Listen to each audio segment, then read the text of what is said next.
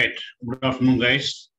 In the previous session, we discussed a program to sort the given string in the ascending order, right? Ascending order. So first we take in the sorted, so the data will sort, and on the sorted data we have to join because these are all different characters, right? We join a single string. Okay, that's fine. Now let us see how to make the descending order, guys. The same string, how to display in the descending order. Same process, guys. Everything same. A small change. Okay, just observe now. 26, right? So write a program. Okay, to sort the given data. To sort the given string. In descending order, guys. In the descending order. So descending means which is the reverse of ascending, right? See, this is the ascending actually. Ascending, right?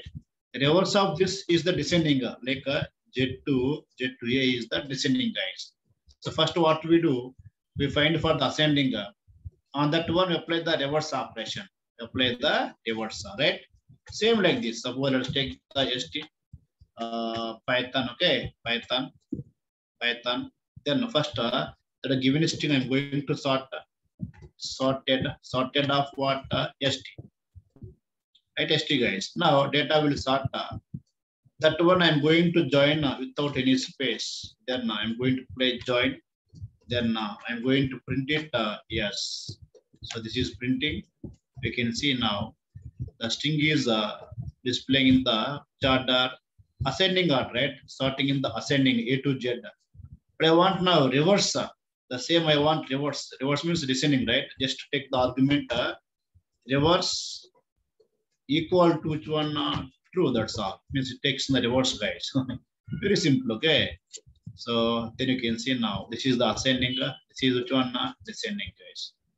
Allow, right? Take any big string also, no problem. Let's take NTH. It comes in the reverse order, descending order. Take this one, length string also, it comes in the descending order. Right? Descending means Z to A, guys. Okay. So these are the ways ascending order, descending order, and reversing order, guys. Right? Thank you all of guys. Bye.